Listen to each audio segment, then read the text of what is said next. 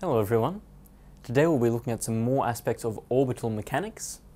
In particular, we'll be looking at how to relate the radius of an orbit to the period of that orbit.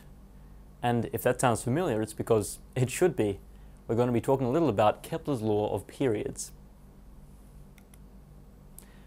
Now, how is it possible to find the speed of an object in orbit? Well, we should be able to figure it out if we know the radius of the orbit and the time that it takes, right? So it's just distance over time. To find the distance, we need to find the circumference of a circular orbit, and the period is simply going to be how long it takes for the object to move around in its orbit. So we have v, the orbital velocity, equals 2 pi r, that is the distance, over capital T, that is the period.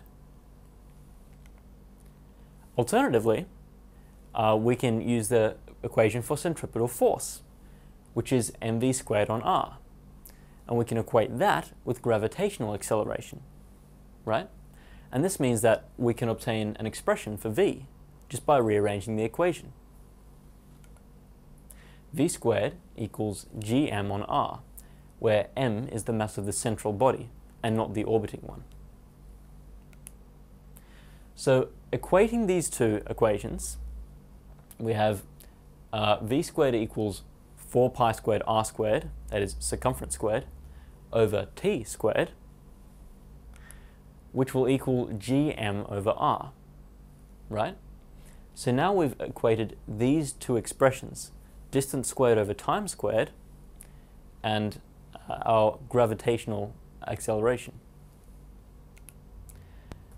By rearranging this, we end up with the equation r cubed, that is, multiplying both sides by r, equals gm over 4 pi squared times t squared.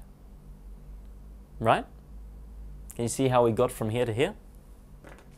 It's a simple matter of multiplying both sides by this denominator and dividing both sides by this 4 pi squared.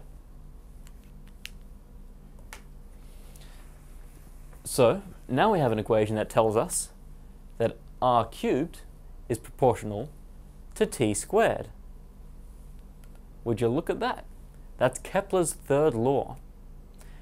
That for a given constant, in this case, the mass of the central body times the gravitational constant over 4 pi squared, we can say that r cubed is proportional to t squared.